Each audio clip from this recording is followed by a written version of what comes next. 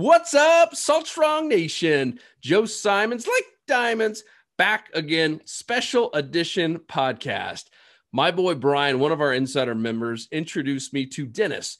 Dennis is the founder and the guy behind the YouTube channel, Second Chance Tackle, where Dennis every week is putting out really awesome videos all about reel repair.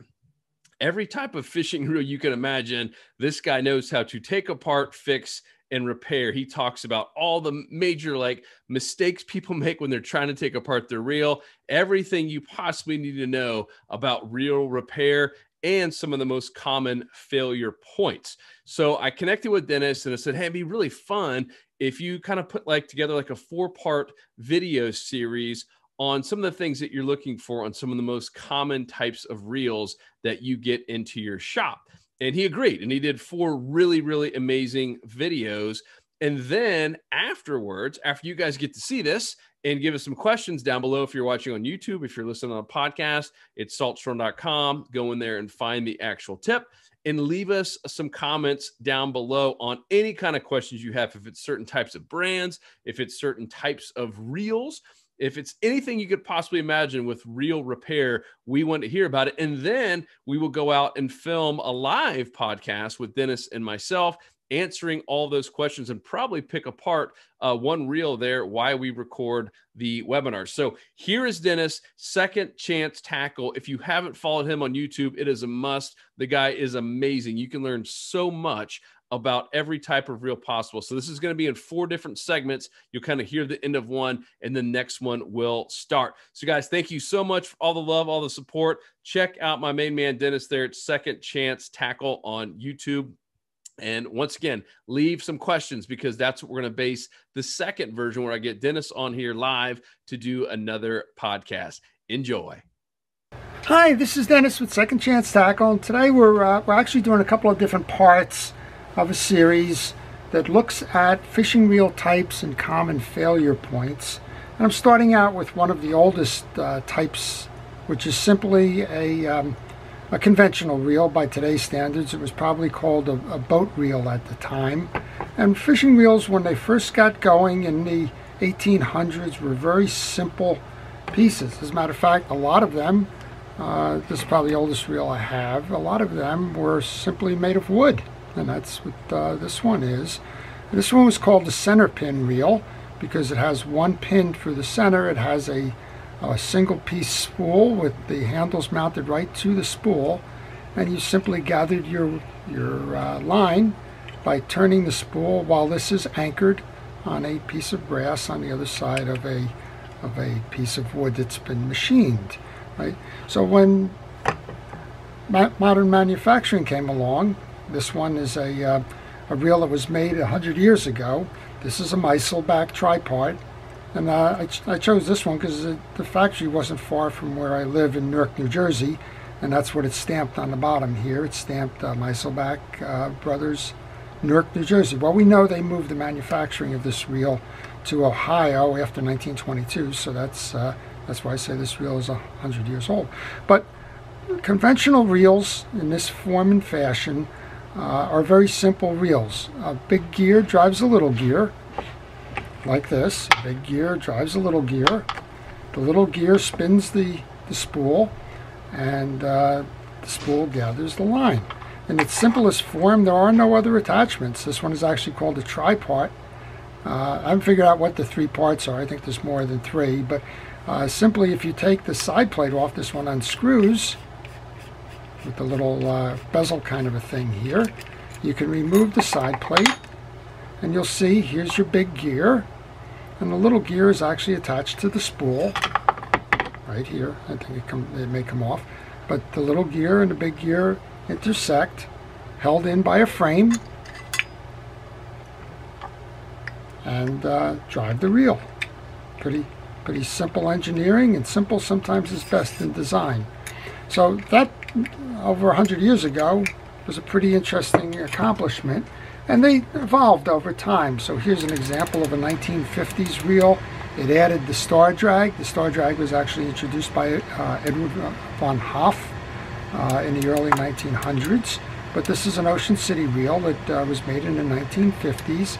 and you had a star drag, and you have a bigger handle, and you have more capacity, and you have modern plastic or Bakelite or any of those kind of compounded plastic type products as the side plates, as opposed to brass or German silver, and very adequate and can go fishing today kind of a thing. Still, big reel, gear, drives little gear, drives the spool, collect the line.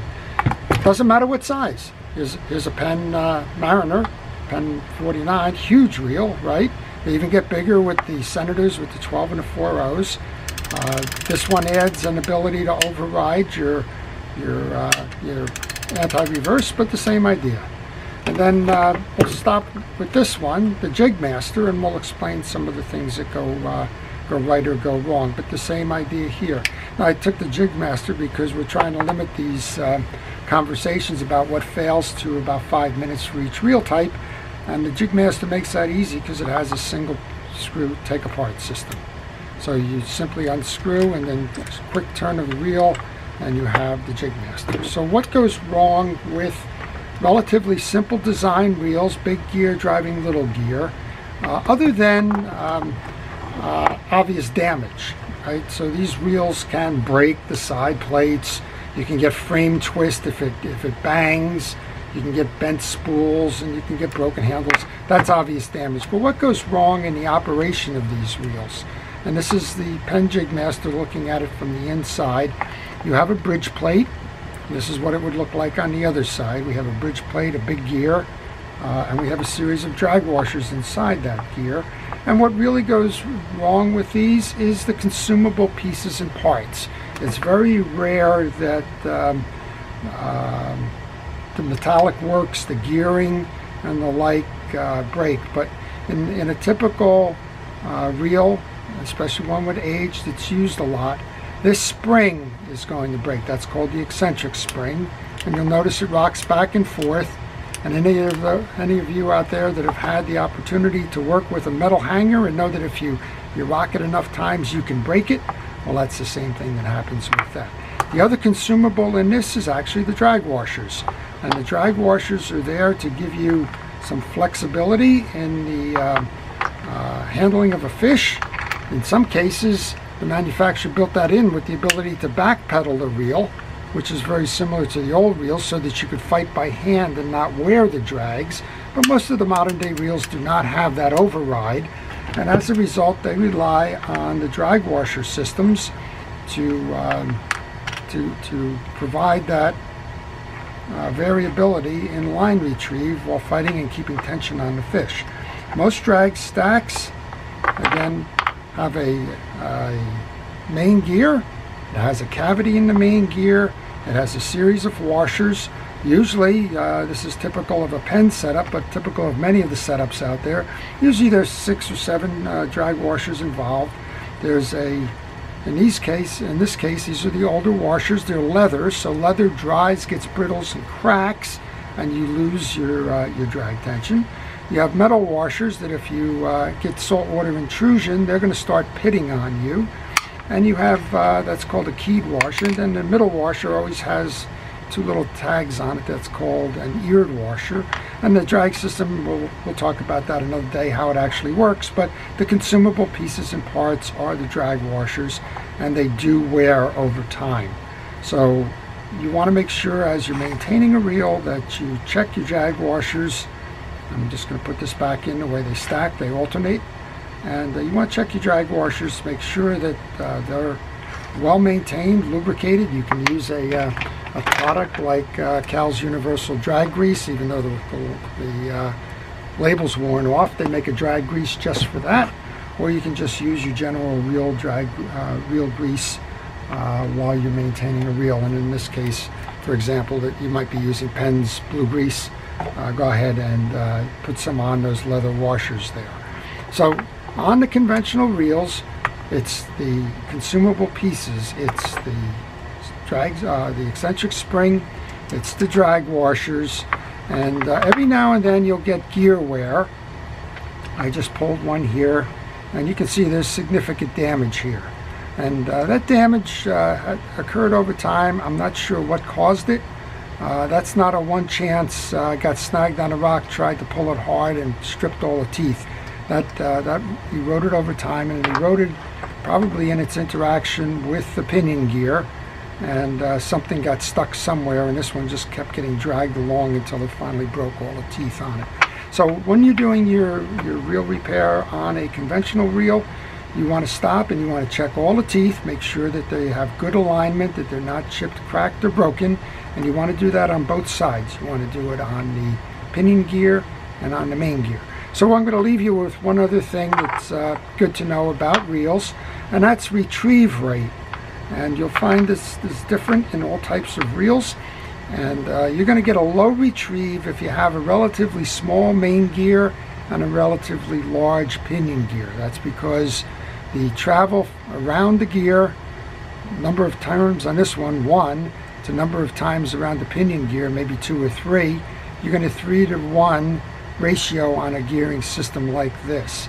If you have a bigger gear and a smaller pinion gear, it's going to take more turns for that small gear to make a revolution of 1 for the big gear, and that's going to result in a ratio probably of 4 or 5 or 6, or even some of the higher speed ones now probably getting up to 7-to-1 in those ratios. So that's the common failure points, other than screws that fall out, line that gets trapped in reels, frame twist from having a loose frame, or obvious damage from dropping the reel or slamming it against a pier rail or a gun wall or something like that. The obvious issues are in the expendables, the ones that you would expect to see go, like the springs and the drag washers, and all of that can generally be avoided by simply tuning your reels up on an annual basis, making sure that things like your drag washers are lubricated, cleaning out the dirt inside the reel, and taking care to make sure that the side plates are clean, the line is changed. You'll notice I don't have line on any of these reels. Line does deteriorate, so take care of that by cleaning out the lines, and that will keep you fishing for a long time to come. Okay, so let's turn our attention then to the variant on the straight conventional reel, and that would be the level wind reel. And this has gained popularity over time, and probably the most popular of the selling reels these days contain a level wind feature in it. So this one happens to be a Shakespeare Wonder Reel.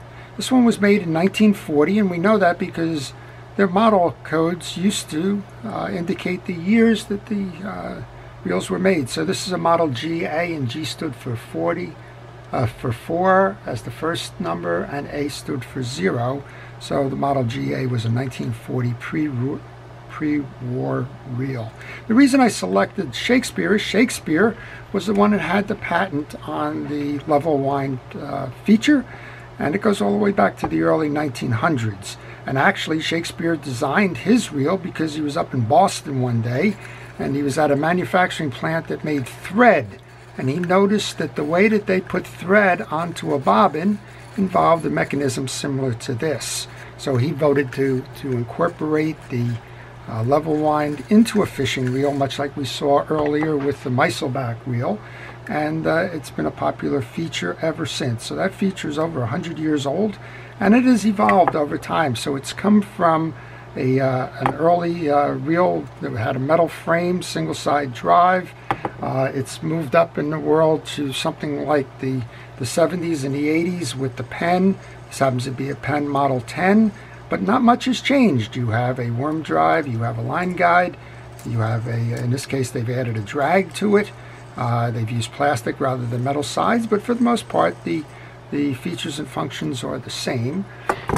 We've had the ever popular and always present, it seemed, Ambassador. That's been around forever, and the manufacture and design of this reel, although internally, has changed over time. There's 4 or 5 different types of internals. The exterior is very much the same. This one featuring metal side plates, this one being made in Sweden. And then this is a left-handed version of a Shimano Calcutta, and this is kind of where the reels are today in a level line feature. Single frame or solid frames to them for the most part, either plastic or metal. In this case, it's a metal frame. Again, with a line guide featuring a worm drive and a pawl, which is exactly what was happening in this case in 1940, but since his patent date all the way back in the 1900s. So what does that reel look like on the inside? Well, let's take a quick look at the mechanics behind the Ambassador. I chose that because it's a very popular reel. And what you'll find is a couple of items here. If you look underneath here, you have a transition gear called an idler gear, and it's either a single tooth outside or it has two pieces to that gear, and it's made of plastic. The plastic drives a gear on what's known as a worm gear, and that can either be attached or it can be a separate piece. In the pen reels, it's a separate piece that binds it, but at any rate, it's a snake-like or an X-like feature in there, and as it turns, it drives a line guide and a pawl. The little pawl is a forked piece that fits in the line guide, and that travels in the slot. So that little guy is going to travel in the slot as it turns, and when it gets over to a corner, it's actually going to be turned backwards by the gear itself. And I don't know if you can see it. I can see it, but it's a little tough, but it turns and runs back the course the other way. So those are the core parts. And I just took an exploded view here. This is off of a Penn Pier 209 reel, but you'll see in this case it also has that plastic transition reel or transition gear. And if we want to talk about the failure points on these reels, there's really a couple of failure points, and they all have to do with the weakest link in the chain. So this is not the right gear, although it will turn it, but this is kind of what it looks like in terms of the spool turning the idler gear, turning the worm gear to turn the worm drive, and so on. And what happens is this is the gear that 9 times out of 10 is going to be the failure point in a level wind reel. The reason for that is it's plastic, not metal, but there's a reason why it's plastic. There's got to be some give in the reel based on the way the travel of the worm gears. But more importantly, when a reel gets hung up, you don't want to trash the whole reel. If this was metal, you would have, and you're trying to lurch that out of a rock, what's going to happen is this gear is going to bind this, and it's going to break a lot of different pieces. So the developers generally went with, let's go with a plastic gear, and if anything gives in terms of a snag or a break, that's going to be the gear that's going to chip. And by the way, they're inexpensive, and you'd rather replace one piece than going ahead and replacing the whole assembly. So what are the failure points on a level wind reel? It's the gears that drive the worm gear. You can get, if let's say that didn't budge, you can get wear in the teeth here that pawl is traveling on. And a lot of times what will happen is that pawl will get here, get a snag, has nowhere to go, and it starts rupturing the alleyways that it travels in, and then it just gets to the point where it can't work any longer. So you have the failure points being the plastic gear, the worm drive, and the pawl itself. So that pawl has 2 points on it. They can wear, they can chip, they can break, and when one or the other side wears too much, it can't make the turnaround. So we have a lot of times where I will get a reel into the shop that says my line guide is stuck all the way on the left or the right, and that's usually because one of the points of the pawl has broken off. So those are the working parts of the line drive reel. A lot of these reels, like this one, have a free spool release that you press down, and then after you're lining out, trip it and it comes back up. That's the main failure point of a reel of this design. I apologize, this one's dirty, but I just grabbed this one. This is an earlier design for the Ambassador, but they're all essentially the same. You press down on this lever. Let's see if I can do this without losing something. That's going to push this fork underneath. Take the gearing off. You'll see that the forking goes underneath, When that fork goes underneath, turning this gear will trip that fork to push it back up, and that's how it comes out. But while it's in there, it's going to pull the pinion gear out to disengage from the spool. It's going to allow the spool to turn, and as soon as you turn that piece, it's going to re-engage this, and it's going to clear that mechanism back up.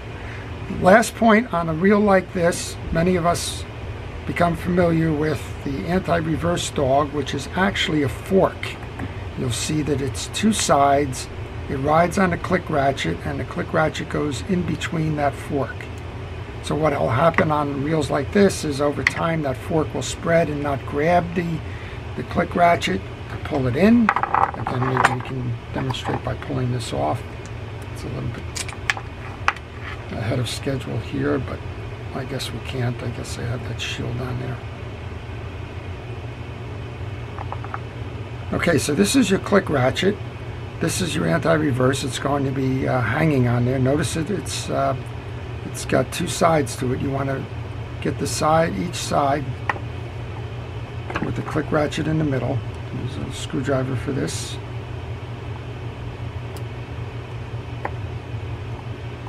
Just spread those tines. There we go. We're in on that now, so you have one tine on each side. As you're cranking, it's going to push the anti-reverse out so that it allows the reel to spin, and as soon as you backpedal, it pulls that dog in so that it can't retreat. So I'll just show it to you one more time there. Well, as you can imagine, if those forks get on the wrong side, if those forks become spread too wide that they can't grip, or if those forks separate and are broken, that anti-reverse won't operate. So what are the failure points on this? This is a good example of the reel because I got a heavy amount of grease, and it's old grease in here. That click ratchet will not slide easily if it has dried grease, and eventually it won't engage with the spokes underneath here to trip the reel. You have springs that can break, but rarely. You have an anti-reverse dog with that forked type assembly, which wears over time, and eventually you're going to have to replace the drag washers. If you want to say what's a weak point of these types of reels, it's a limited drag capacity on these particular reels.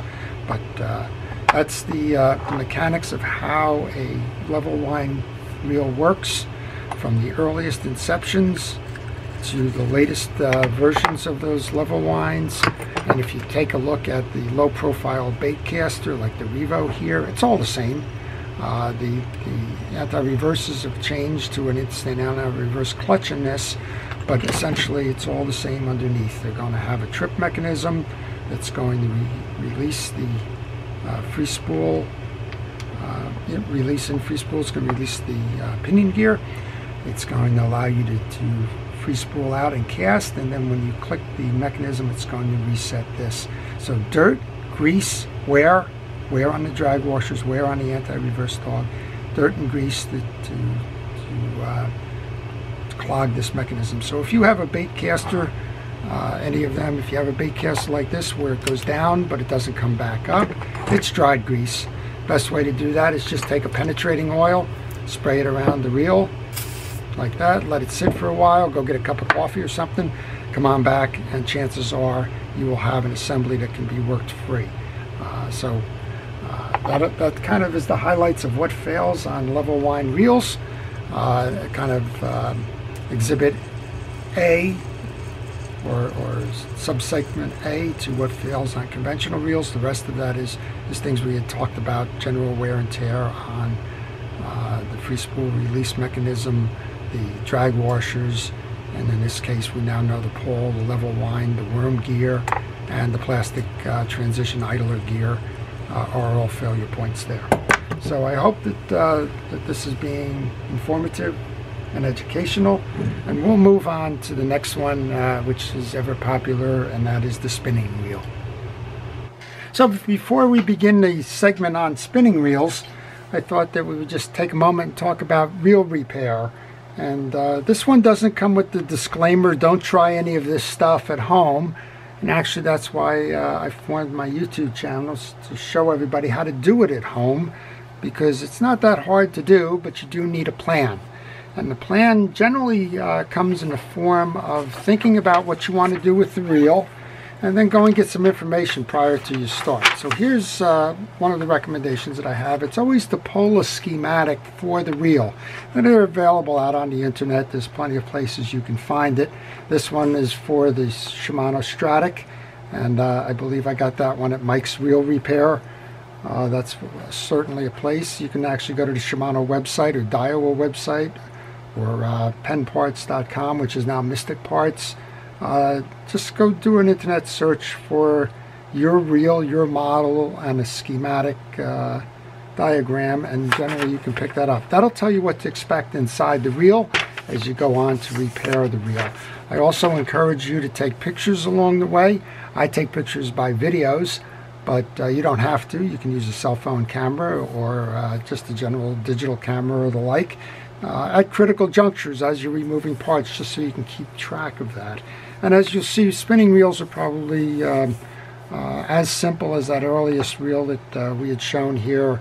Not a lot of moving parts, but you do need to know what it is that you're getting into. So let's talk about spinning reels then. Spinning reels actually had their introduction pre-war. Pre-war being pre-World War II. I guess that kind of indicates what age I am. And most of them were done in Europe. There, as far as I'm aware, there's not a indication of U.S.-made ones before the before World War II. And the GIs came back from the war, and they either brought back reels made in Europe, or they brought back the ideas which became popular here. So this actually is a reel that I started fishing with all those years ago, back in the 50s. This is a Centura Pacific. It was made in France, and this is not the reel. This is one that I bought to remind me that this is the reel that I fished with. I kind of tore the heck out of mine. Half bail. Half bail had a patent. The full bail had a patent on it that didn't expire until 1954. I believe it was called the Hardy patent. So most of the manufacturers made the half bail until that patent expired, at which point they could do it themselves. So this one is an example of an early French reel. Of course, everybody grew up at that time fishing with a Mitchell 300. That was one of the earliest. You had the 300, and you had the 304 and the 324, and they became very popular. This is a reel also from Europe at the time, the half bail. This is actually a record that was made in Switzerland. This has got a rear drag. So there were two popular types of drags. There were the top-end drags, like this reel, and there were the rear drags. The idea with the rear drag being you didn't have to reach over your line to provide the tension on the drag to fight a fish. So lots of examples of European reels. Dam, the Deutsche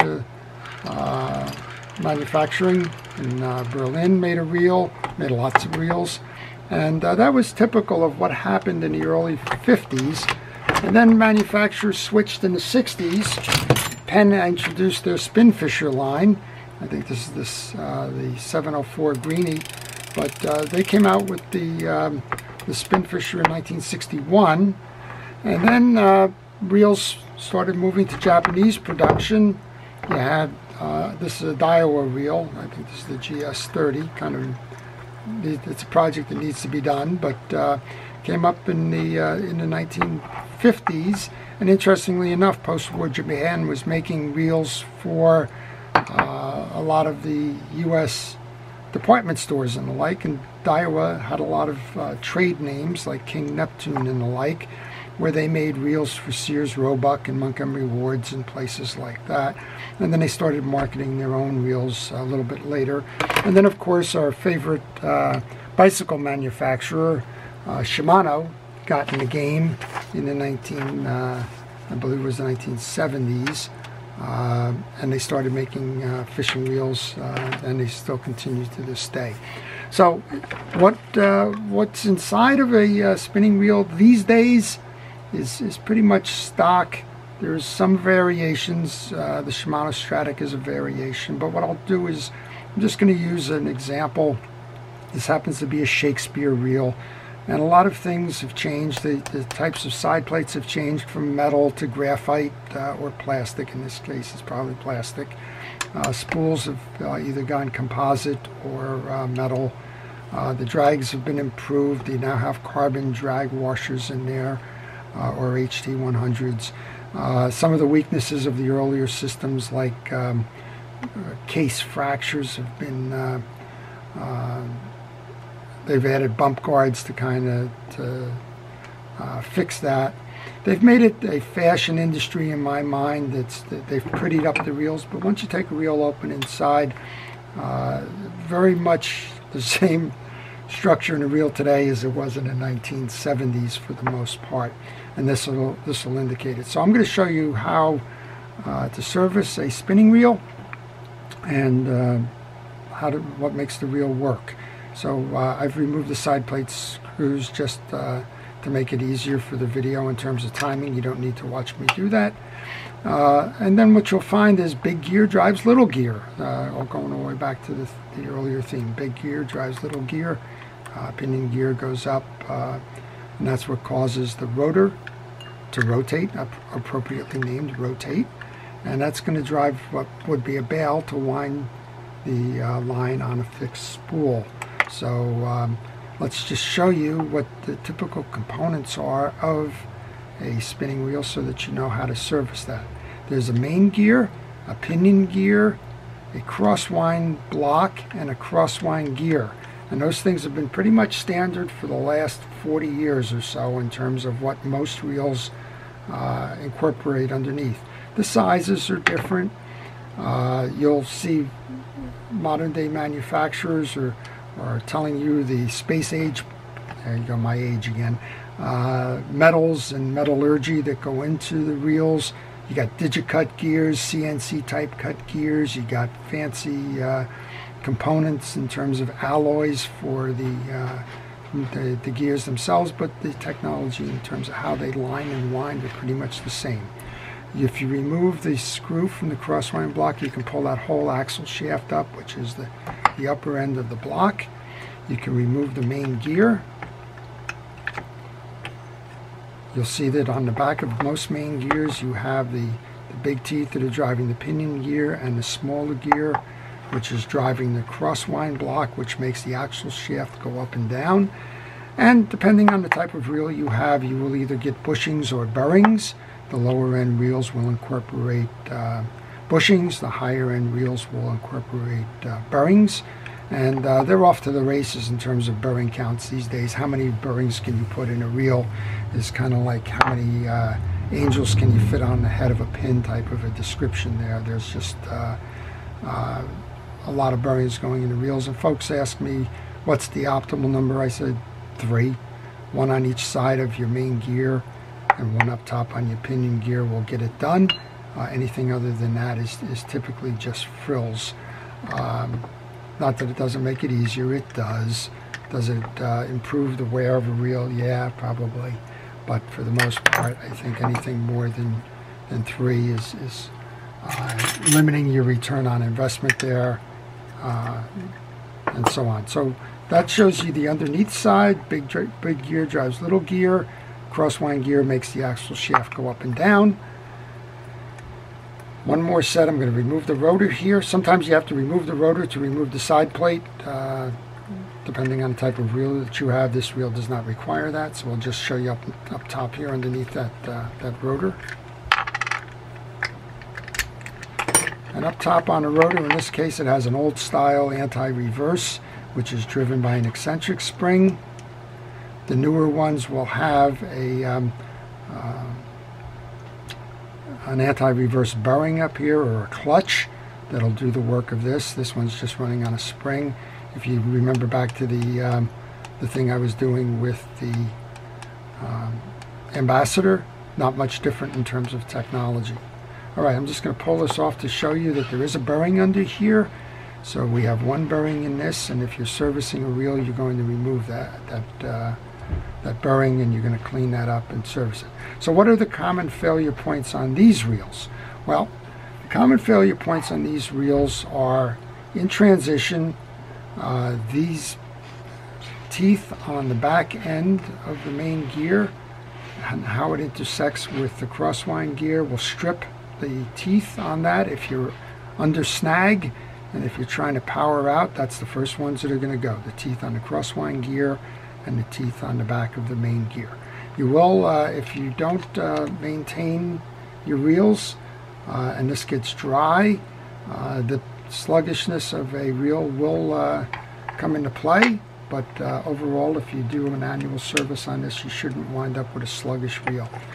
You can see here that the axle shaft rides through and connects up top to the main gear.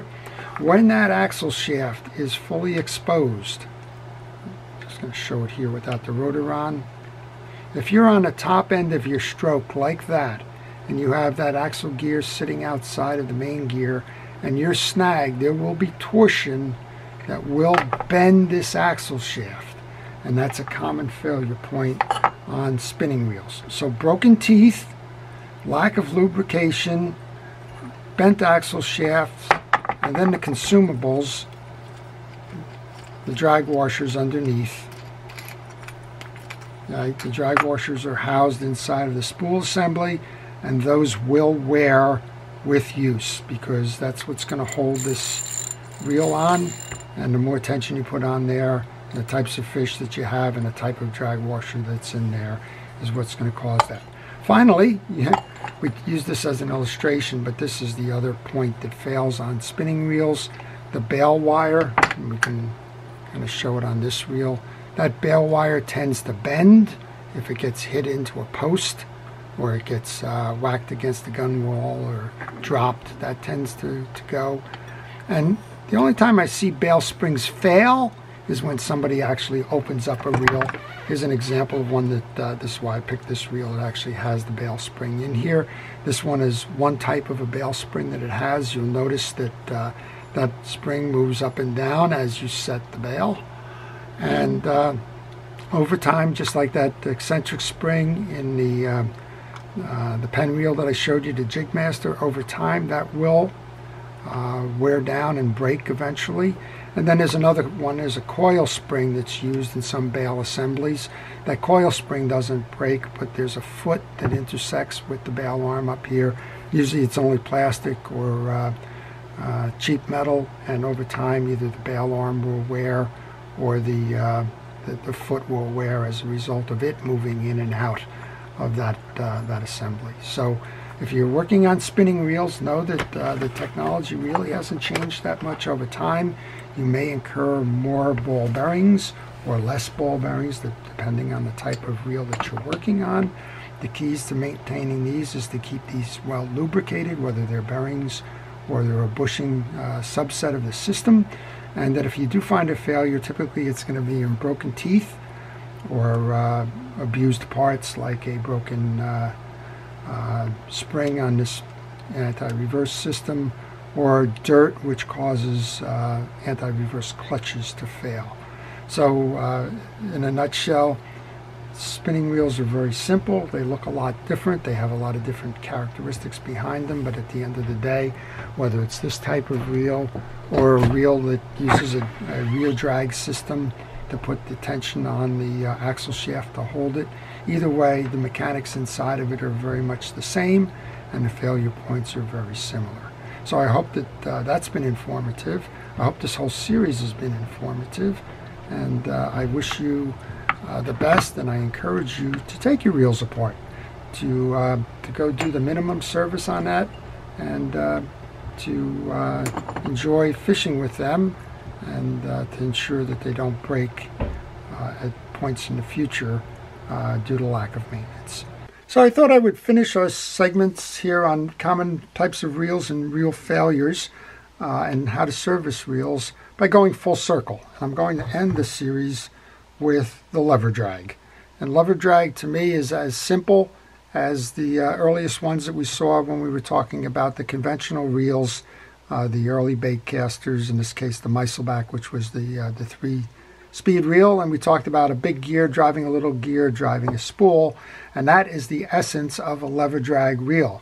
We talked about improvements over time where they added drag washers, they added a level wind feature, They did some other things in terms of changing cases and the like, but at the end of the day, this is the simplest form of the reel, and I believe this is a simple form of that reel as an extension, and it's an appropriate way to come full circle in the conversation. So we went from the conventional reels to the spinning reels. Now we're back on the lever drag reel. And whether it's those monsters, this one is a Shimano Triton Beastmaster 2-speed. You'll see this obviously heavy tie downs and everything, used for very big fish, sharking, used for big tuna and the like. Today's reel, the comparable, this happens to be a Poseidon, but you'll be familiar with Vets and Canyons and other brands. Small frame. You don't need the heavy line of those that's on that Beastmaster there. You have a braid that's capable of having that same strength in a compact format, and that lever. And here's one from the 1990s. This is partially disassembled so I can show you the inside, but this is the Penn 25 GLS or graphite lever Senator. And this one was the 1990s. And the lever drag technology is not new. The first international reel that Penn introduced with a lever drag on it was back in the 1960s. So it's been around quite some time. It's been adapted over time, and it's become very popular now. And when we talk about common reel failures, there are very few of them. So let's just talk a little bit about the technology itself. They all have a main gear. That's the handle-driven piece, much like everything else that we've seen in this series. We have a lever, and we have a preset on that lever. And that lever acts to compress a pressure plate that's usually embedded inside the spool that's going to apply pressure to the drag washer, which is inside the spool. And that's going to determine how free or how tight that drag is in its hold as you are fishing. So I'll take this apart just to give you a peek inside. We'll talk a little bit about it, and we'll talk a little bit about the common failures. So as I mentioned, it kind of looked like this. There was a trim ring, and there was the presets, and there was the lever itself and the like, and a handle attached. But of course, for the sake of time, we've taken that off. I've just left the one screw in at this point. So when you remove the side plate from the lever drag reel, there's some springs in here, usually on the pressure plate, that will put some tension on that side plate. So just be aware of that if you are taking that off. You also need to remove the lever assembly. There's a spring there. That's the preset. And then the lever will come off. And you'll notice on the lever drag reels, this is pretty common on all of them, there's some kind of a ramp system. So in this case, we have two triangles or pyramids, and they're spaced apart from each other. And you have a corresponding recess in the back of the handle. And as you move the handle, you ride up the ramp, and up the ramp is putting pressure on the pressure plate that's inside here, pulling it or pushing it, depending on the setup. And that's what's going to engage the drag wheel. All right, so I'm also taking this one apart because it needs a little bit of service. We'll be interested to find out what's underneath here. But as you open this one up, this is a single speed. It only has one drive. And you'll notice you have a drive gear. You have a bearing, in this case, behind it. You have an anti-reverse dog setup underneath here. I'm not going to disturb that at the moment. But to service this, you would simply push your main gear through. And actually, in this case, you're going to remove it by taking the screw off, pulling the main gear out, and pushing the assembly that way. But at any rate, the main gear gets serviced. You can hear the anti-reverse in the background working there. This all gets cleaned up and worked on there. But more importantly, I wanted to show you those transition pieces here. As you'll notice, the frame has nothing going on in it. It's got a little click mechanism here, but other than that, it's kind of a dead-end frame, and that's traditional of almost all lever drags. Here's your big gear drives the little gear. This is the little gear. That's your pinion gear. Having another look at it from this side, it's going to ride that way. So you're turning the main gear, and that little gear, which hooks into the pressure plate here, is turning the spool.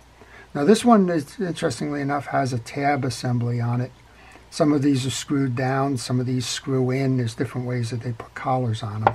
But generally speaking, if you see a T, there you go, it just popped right out. That's all it's holding that on. You then have a pressure plate. Your pressure plate typically has a bearing inside of it. Sometimes it'll have a bearing on both sides of it, but because of the way that the pinion gear is loaded on this side, in this particular reel, that's not going to happen. But you have a bearing here, and then you have one well-worn drag on this one. And some of these drags, like the Yvette's, are glued into the spool. And some of these drags, I think this one probably is independent of that. I'm not going to play around with it now. I'm sure it's independent of that because I remember this setup now. Those would need to be replaced with a new one. So what's the common failure points on this? This is a fixed axle. There's a bearing on this side. There's a bearing in here. There's a bearing on the pressure plate. There's a bearing inside. So at least 4 ball bearings on this one. What's the common failure points? That's it right there. It's the drag will either get dirty, and I can't tell if this is dirt or if this is wear. I guess I could by simply brushing. And most of that is dirt, interestingly enough. So if you have a situation like this, all you want to do is apply soapy water and a bristle brush like this, and you can clear off a lot of that stuff that got trapped in there. That drag washer will clean up. Sometimes you get, if you get sand in there, you're going to wear the drag and you're going to wear the pressure plate. It's almost like a clutch plate on an automobile if you're familiar with that technology. And then failed bearings. That's what happens on these reels because those are your pressure points. Your drag washer, your drag plate, and the bearings are about the only thing that goes wrong with these. Of course, if you get line inside of it, if you get some other debris, something like that, you can chew up teeth. But most of these are very heavy-duty teeth. This one looks like it's stainless teeth, and those things are going to go a long, long time. So, as I mentioned, we kind of came full circle, right? It was big gear turns little gear turns spool. That's what we have here. Big gear turns little gear turns spool. In this case, you'll see how that pressure plate works in terms of it comes up the ramp, it pushes that in.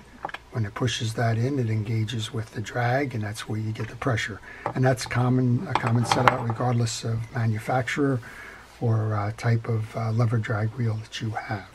So I hope you've enjoyed this overview, and I hope that it's been informative, and I hope you've learned a little bit about what the common failure points are on the various types of reels that we discussed.